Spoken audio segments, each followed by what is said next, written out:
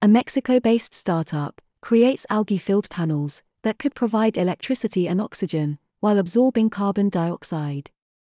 One side of the panel is where the algae grow. The other side circulates carbon particles in the water that generate heat. The heat is then run through a generator to produce electricity that can power the building. Each panel yields 328 kWh per square meter of energy per year, and saves 90 kWh per square meter of energy by keeping the heat during colder weather. The panels can also offer a shaded effect during summer and keep the interiors cooler. More tests across the globe will be carried out to complete its development.